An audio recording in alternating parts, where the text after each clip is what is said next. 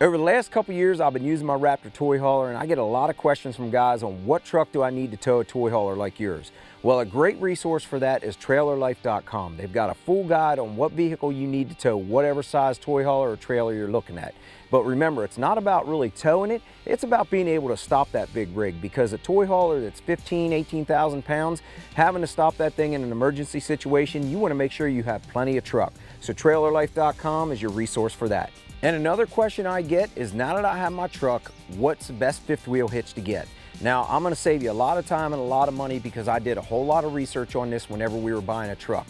I wanted a short bed truck with the bigger cab, and a lot of people told me I could not do that. The combination would not work with a toy hauler and a hitch if I had the short bed truck. I talked to B&W, and they said the thing that I needed was the slider hitch, because that was going to make all the difference in the world. And for me, I'm glad I went that direction, because as soon as I slide that hitch back, it almost makes it like a long bed truck, and I can make any hairpin turn I want without running the toy hauler into the cab of my truck.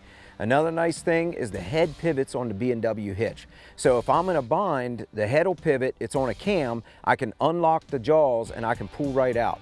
Same way as if I'm backing up into it. If it's on a bit of an angle, it'll back right up and hook up, and I don't have to worry about keeping the truck and the trailer perfectly level to make sure that I can hook and unhook. And besides that, the best part is B&W trailer hitches are made right here in the USA.